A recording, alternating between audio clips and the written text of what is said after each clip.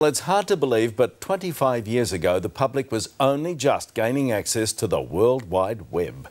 To mark the occasion and the issues surrounding digital storage, the State Library has entombed a USB in a time capsule in its foundations. And Alan Rascal was there. There have been many forms of storage through the digital age. Now, a humble USB stick containing a snapshot of Melbourne in 2016 has been locked away in the bowels of the State Library to be opened in 25 years. Will there be computers in 25 years? If there are computers, will there be USB ports? And if there are USB ports, will we have the software to be able to access the information? The stick contains images and audio, including everyday photos of present-day Melbourne.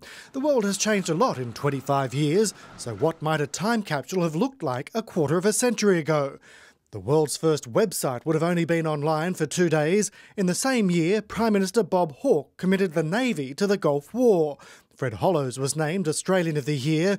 The AFL was preparing for the 95th Grand Final to be played at Waverley Park, the last held outside of the MCG, before Let's Elope raced away with the Melbourne Cup. How do you think we coped 25 years ago without the web, without mobile phones? I really don't know, honestly. It's all I've ever known. We cope very well.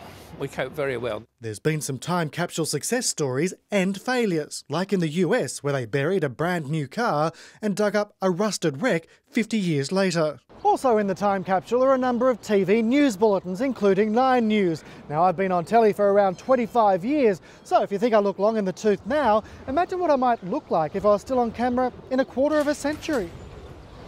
Alan Rascal, 9 News. Oh dear.